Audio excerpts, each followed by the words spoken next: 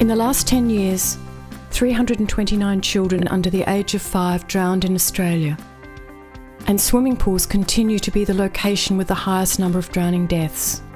If you're one of the over 300,000 backyard swimming pool owners in New South Wales, then you'll want to be sure that young children who swim in your pool are safe from danger.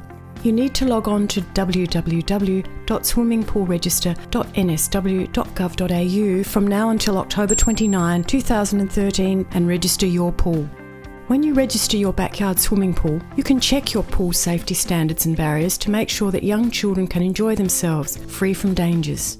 Once you're on the register, your council can send you up-to-date safety information, as well as arrange a pool safety inspection. The register will ask you to identify your address, what type of pool you own, and the age of the pool.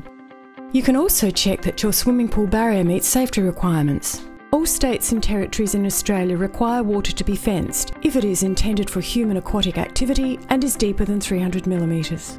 You are also required to display a resuscitation poster around your backyard swimming pool.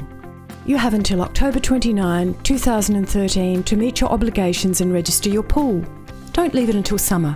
Log on to www.swimmingpoolregister.nsw.gov.au and register now to avoid any fines. If you don't have access to the internet, you can register at your local council.